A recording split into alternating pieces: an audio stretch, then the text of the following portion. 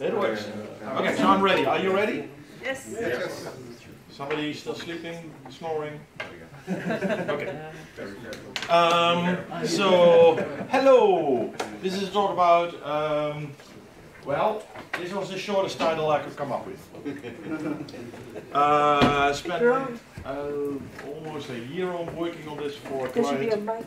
And, oh, right, thank you. That might be help, especially for the recording. Yeah, you're absolutely right. Okay, so this is, yeah, this works, right? Yeah. Yep. Okay, from the top. 2, 3, 4.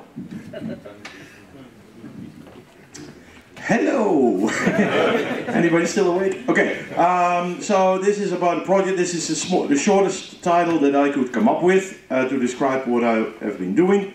Well, yeah, let's just start and see if this works. Yeah, it does. Okay, so usually a speaker starts with an introduction. And I've made this into a democratic process. So there are two options for you guys and girls. I have a high impact introduction of me. You really get to know me. And I have the low impact, the average business kind of, hi, I'm Bob, that kind. But I'm not Bob, but as an example. So, who's in favor of the first option? That's not a lot. Okay, who's in favor of the second option? That's a bit of a lame crowd, nothing, probably the lunch, it's simmering in your belly. Okay, well, it's 50-50. Okay, you know what? I'm doing both. I'll start with this one. Oh no, I have to, yeah, that should work, I guess. Yeah, so I'm a father of 5. This is a picture. With all girls, and 2 of them are special. Let's call them special. Okay, so I've been a firefighter for many years, rescuing a dog from a small lake, which doesn't sound pretty interesting, but the lake was a long story. Anyway, this was my helmet, and this piece is melted. It was warm, but it was an exercise, so really funny. I've been doing stuff with scouting, so I have a picture of this. I wrote some books, I think about 10, and these are 3 of them. And I'm a caretaker, so all the pictures are in balance. So this is us, or me, taking care of one of the kids. Then, oh yeah, there's this LibrePlan open source project. It's an awesome project planning tool. With the logo up there, and oh, I started a new thing called Chateau IT, and that's it. Is there anybody here from France? Okay, mon niveau français c'est faible, and the rest is in English. I just said I'm bad at English, at French. Anyway, I bought a small farm, and I'm going to convert people from whatever background into IT. Been doing that in the past, more on the website, and no shameless plug, but this is what I bought, and this is going to be a training room where I'm going to make programmers out of people. So, and this is the lame version, my name, title, author of some books, so this is less impact, right? Okay, questions? No questions, because we don't have the time for questions. What do I do? Open source consultancy, teaching, training, retraining from X to IT. Thanks to Inkscape, even I could make a nice logo. I write some books. Oh yeah, and I'm not an expert. I know nothing. So I'm not a security expert. I'm not an Ansible expert. That's to draw the stage. Also, are there people here from England? Okay. Then this will probably resonate to you. I'm Dutch, so we speak English words, but we don't speak the English language. For instance, if an Englishman would say, let's take from Ransom, oh, that's very interesting. I hear, what he means is, I don't like it, but what I hear is, oh, he's interested, right? So, a lot of subtleties in that language. So I'm Dutch, I speak English words, not an English language. Okay, project in short. I started building an IT landscape at a company, and I copied these sort of internal deployment standards from another company in the group of companies. And Proxmox virtualization, free IPA, and it's not beer, but free IPA as in LDAP authentication. And I installed a bunch of applications: Xwiki, Zabbix, Jenkins, Nextcloud, Gitlab, Odoo, CMD build. I'm coming to that later, and all in separate virtual machines. No biggie, right? And I got the question if I could upgrade this. Well, sure. So I proposed to make everything single sign-on. And I wanted to do that using Ansible playbooks, because it makes it recurrent, your configuration. You're not trying this and trying that, and at the end it works and you've forgotten how you got there. So I made playbooks, you fire it to a server, and you've got a configured application. And so that's how my adventure started.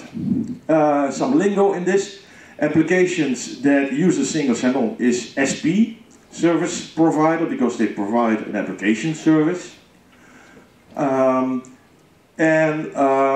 The application that does single sign-on identity is the identity provider, the IDP. In our case, I chose the Keycloak server. Imagine my surprise, after doing this for 3/4 of a year, making everything to Keycloak, there is a very fancy other project called Midpoint.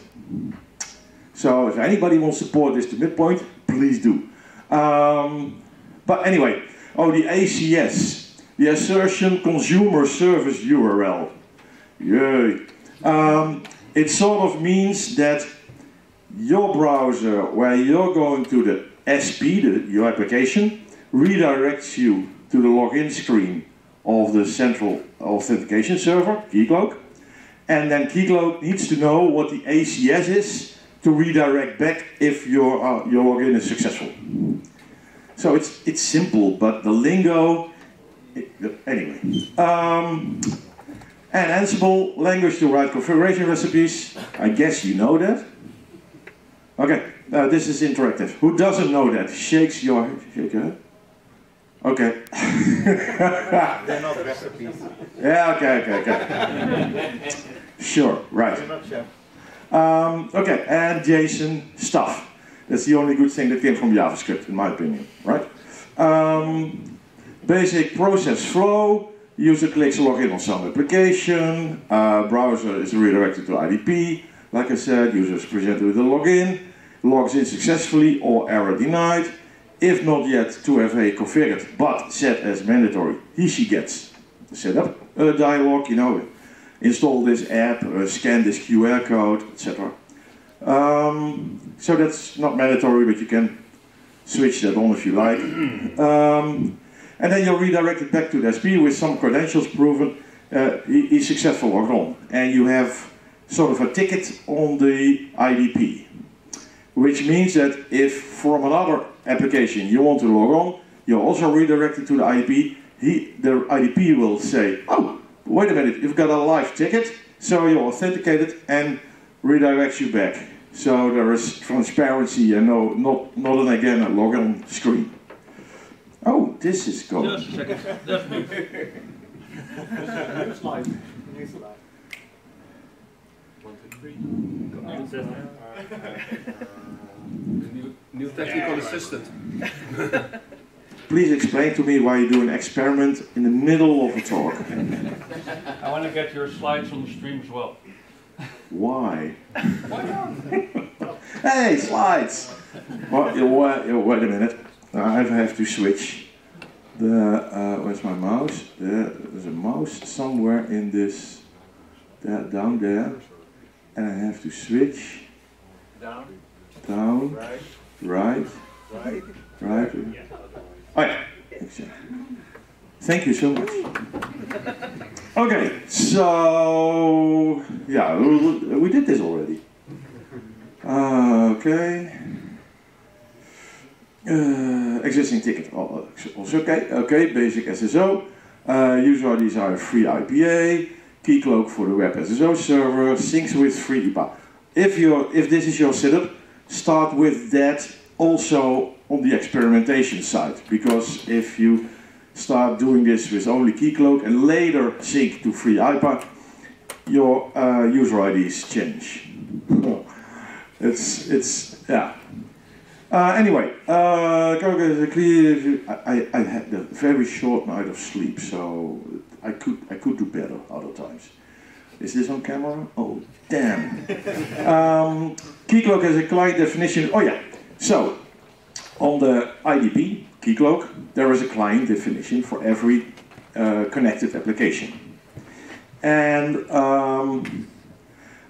my first application that I added was Xwiki. Now that's documented on the Xwiki wiki, where they're using Xwiki as their wiki, of course, as one does. And this was a walk in the park. Easy, 20 minutes, up and running, I'm happy. And I thought, oh, this is a very simple project. It wasn't. Good documentation, saves the day. And anyway, I started adding other applications. Keycloak client list looks like this. So you have a client ID, some type, as SAML or OpenID Connect, and the URL, it needs to, the ACS, it needs to relocate back to. Let's have a look at the program flow. I have two Ansible variable files, one with global vars and one with encrypted global vars, nothing fancy there. Playbooks works on the application VM and retrieves from Keycloak the endpoint info, as in, okay, what's your exposed endpoint where I should authenticate to? Checks if the client exists, and if yes, deletes it, because I was making clients, so if from a previous experiment that didn't work, there was a client, I wiped it and I started again. I fill in a client definition template, that's a JSON file, upload that to Keycloak to make the client. Which means that in my connection with my application, I have a set of variables that are created and filled in, and use that to fill JSON, upload it to Keycloak so the client is there, and then I get from Keycloak, for instance, if it's OpenID Connect, it works with a shared secret. So first you have to create a client on the Keycloak, then that will create a secret, then I have to download that secret to my running playbook to implement it into the configuration of the application. Right? Everybody still awake? Just checking from time to time. Okay. Checks if client is created successfully, downloads shared secret if relevant, and yeah, leaves you with a configured application. Oh yeah. Some of those applications are not configurable by Ansible simply with a vanilla installation. For instance, Jenkins. So Jenkins you can remotely configure if you configure the REST interface plugin or something. But I have a vanilla installation, so I don't have a REST interface to Jenkins. So in that case, the last part of my playbook simply writes out text to the system admin, as in, go to this URL, fill this value into this form, fill this value into this form, etc., etc. Click on this button. It should be... I had real morons in my mind, so it should be easy. Now, this is a SAML example of the playbook. Global variables, repository, setup of Postgres stuff. Create some create a token, and then run XML starlet to retrieve the X 509 certificate, store that output again in a variable, put that into your config. Everybody can read this, right? It's very simple. Anyway, it's a simple delete the client, convert the template to the variable, upload it, etc., etc. I'm noticing that I'm sort of continuously repeating myself. But anyway, some tricks that are noteworthy. Now, this is the part where this becomes interesting, because I had the extreme luxury of being in a Signal group of friends, and a few of them were Ansible core developers. So, no help desk email, wait for a ticket, somebody assigns it to an engineer. No, it's, how do I do this? Oh, like so. Oh, hey, thanks. Extremely cool. Anyway, so this is sort of the template language in JSON that you send to the Keycloak server, with stuff like, you know, base URL, the admin URL, and oh, the ID, and the ID needs to be a random UUID. So how do you make an Ansible? Well, maybe you're all experts and I'm not, that's also possible. Who knows here how to make a random UUID? Okay, one expert in the room. Okay, so maybe the rest is happy that I'm telling this. You simply say lookup a random string, length 20 to UUID, and then you've got a random UUID. It's as simple as that. Well, it seems simple now, but if you're trying to make that happen, it takes a little bit longer. You put in your certificate and your private key in variables, upload the stuff, and yeah. Also, on the internet, there are blog posts of people who already configured an application for single SAML. For instance, Zabbix. But within SAML, you can define attributes that will be exchanged. And that's one way to get a user ID across. But you could also simply send the user's email address, which is easier than make a separate mapper. So the blog post talks about mapper. So you configure that and you say, oh, okay, this works, but it tells me that it's not as simple as it should be. So then you can experiment until it works. Well, once you have a working setup, yeah, this is the part where I encourage everybody to add applications. So there is a Git repository with all the playbooks, and they're all free to use, and you're happy to it. All thanks to the company who allowed me to do this project. And by the way, it's Onestein in the Netherlands. But anyway, once you have a working setup of your application that I have not yet made a playbook for in the repository, there is in the contrib a get Keycloak clients list, and that dumps all the client definitions. And you simply, with your favorite editor, I used to say Vim, but there are people who are using something else. You simply pick out the client definition that works, replace it with the variables similar to the work I've done previously, pipe it through JQ to get the indentation nicely, and oh yeah, if you want to do a diff, then this one-liner will really save your day. It's how to compare two JSON files, because the order is not mandatory in JSON. So I found this somewhere on the internet and I was really happy.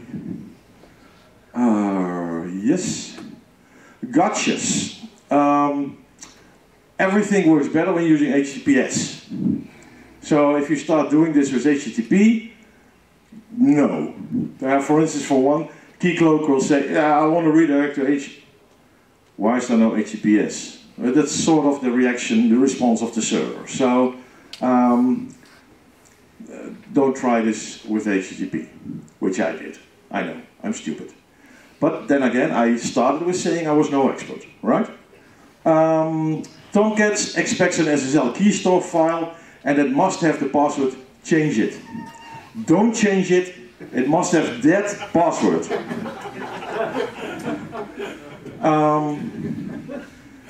Some application developers can't read. Maybe this is something you would expect.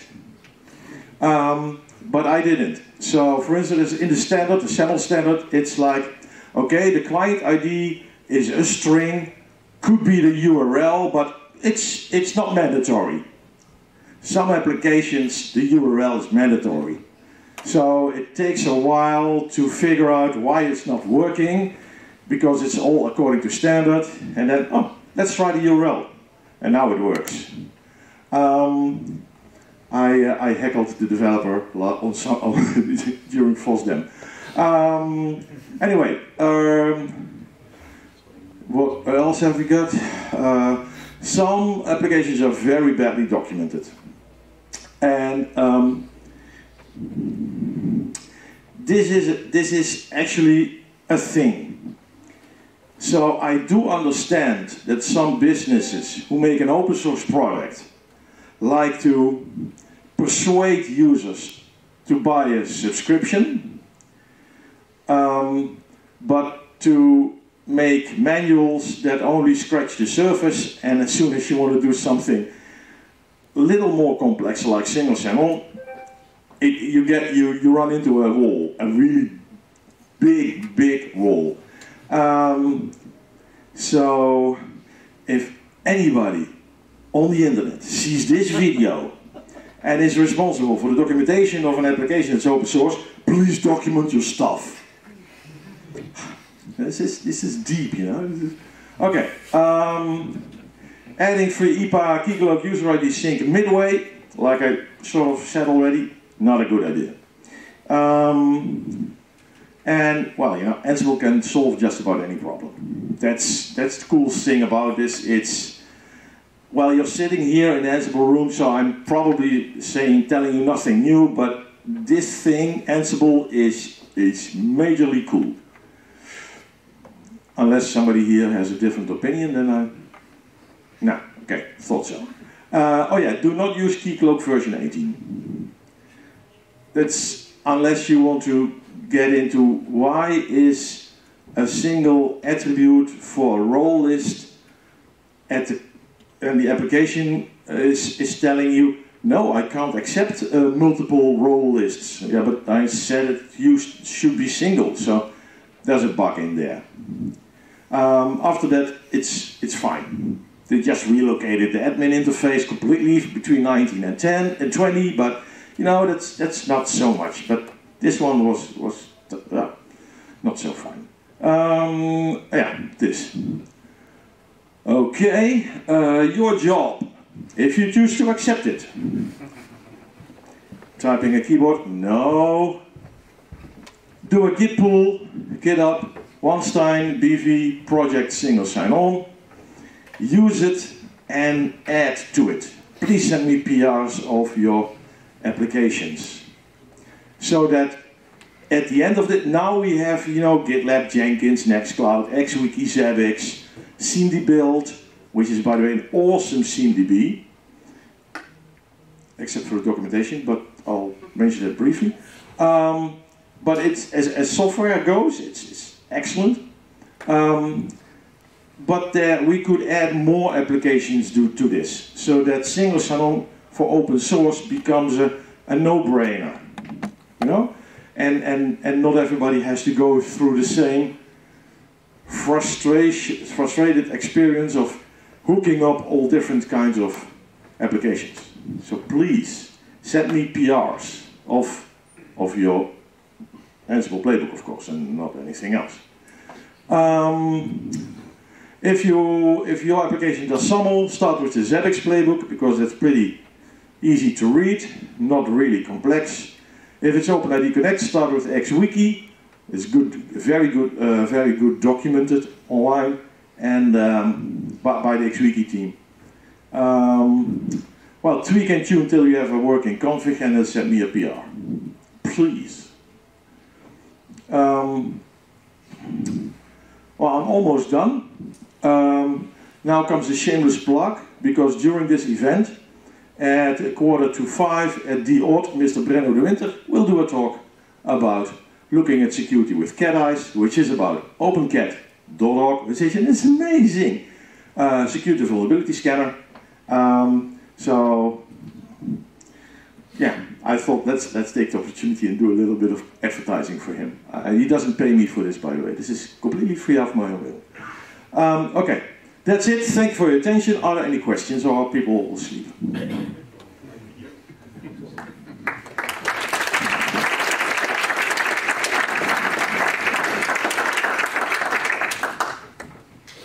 Yes. So I have to guess, you didn't use any of the existing Keycloak modules for any part. They're all garbage. Oh, well, good to know. No, I didn't. It's. Can you repeat the questions with the video? Oh yeah, sorry for the video. If the gentleman over, the kind gentleman over there, distinguished gentleman over there, asked me the question whether I use any of the existing modules in Keycloak for this work, and I said no, and he said, well, they're crap anyway. So, but the camera is on me and not on him, so I can repeat what he said, right? Okay, any more questions? Okay, do you think, yeah, sure. How did you test your Ansible playbook before sending it to deployment? Ah, right. Well, I was in the... Repeat the question. Again, please. I had a really short night, you know, and it's not because of a party with beer. It isn't. It's just anyway. So again, sorry. How did you test your playbook before sending it to deployment? Okay. How did I test my playbook before deploying it into production? Okay. Well, I was in the fortunate circumstance that this was an IT company with not a lot of IT infrastructure. So I could play around and then say, it's done. Hey, look, it's in production. So that was, but you could use these playbooks also in a DTAP environment. Or only user acceptance and deployment and then production, of course, but because you have a second Keycloak server, then you can first test this installing of applications on any test server to the test IDP, and if everything works, you change a few variables, you run it again, and it's deployed in production. So it's pretty easy to separate it, but don't do it if you're drunk, drinking alcohol, or haven't slept a lot. Because then if you mix up variables, things can go wrong. But other than that, yeah, it works. It's yeah, you're welcome. The frustrating thing about this is that all those applications don't work until they do. So you're trying a lot of stuff and reading and oh yeah, Bitwarden is also supported, and I had a talk with, let's say, a random support engineer, because the single sign-on stuff is SAML and OpenID Connect. That's sort of beyond the normal support people's pay grade or something. So it's like, yeah, I've got a sheet of paper here, and I'll tell you what the settings should be. That's the level of support that you can get as a paying client, by the way. So I try to document as much as possible. I try to put in the playbooks URLs of articles that I found helpful. I also made on GitHub in the wiki section a page with my memory dump of everything that I learned while doing this for a specific application. So yeah, I don't think I forgot anything. So I try to document it as good as possible. Any more questions? Yes? Are there any applications you would like to see added? Repeat your own domain. Oh, sorry. A question from the audience, distinguished gentleman over there. If there is any application I would like to see added to this as well. Well, I had a large part freedom to choose the applications that I wanted to deploy in that organization. So there are people, for instance, that are a big fan of Prometheus, and that's rightfully so. But I like Zabbix, and this is not a Docker Cloud Kubernetes environment, so yeah, deploy Zabbix. So I did all the applications that had a reason for being there at that company. But there are, well, for instance, I met a very nice gentleman at the Nextcloud conference, and they were from Open Project, I believe, or Project Open. Well, I have Libre Planner, so I know project management, but there is Plus Project, Project Plus, Project Open, Open Project, Libre, Proi, Libre. You know, all the kind of variations, and some of them are really cool. So yeah, and they develop that stuff, so it should be relatively easy for them to download this, check out this Git repo, and tweak a playbook for their application, because they know how it should be configured. So yeah, please do so, and as much as possible. And the reason also for this is open source. Well, I don't have to convince you about the use of open source. That's good, you know. And the FOSDEM with thousands of people, and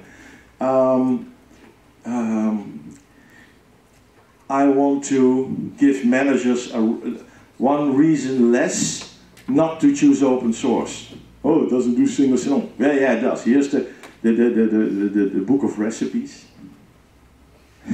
Yeah, triggers. Yeah, right. Okay.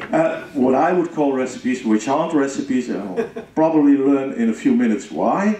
But to me, they're recipes, so that open source can sort of conquer the world, you know, that kind of thing. Okay. In conclusion, is anybody here who thinks, yeah, this is useful, I'll have a look at it, I'll try this I can use, or was it more like, oh, this is interesting, thanks? The English or the Dutch? Sorry, what? The English or the Dutch interpretation. Oh, yeah, right, yeah. Very useful. So useful.